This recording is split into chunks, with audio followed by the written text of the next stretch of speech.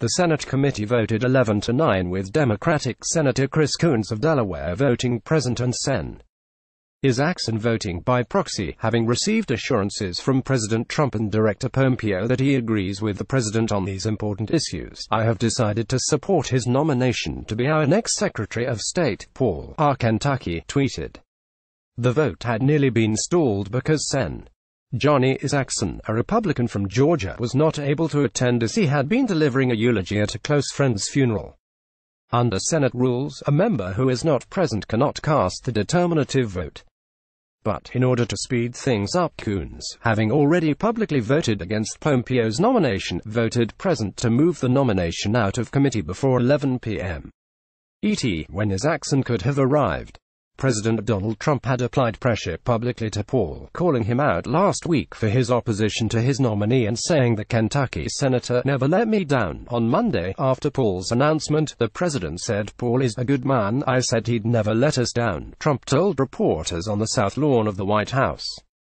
Gaveling in the Senate's Foreign Relations Committee on Monday, Chairman Bob Corker, a Tennessee Republican, apologized from the late start, but noted a few entrepreneurial things had occurred in the moments before the hearing, an apparent reference to the timing of Paul's change of vote.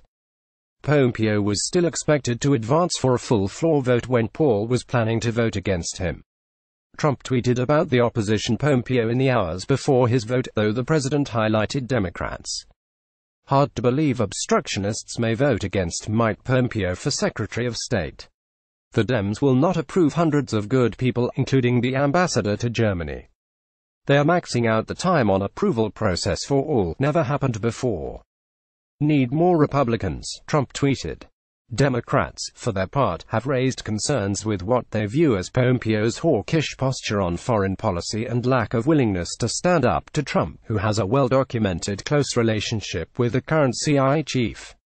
But Republicans have countered that the opposition is driven far more by Democratic dislike for the president than the nominee himself.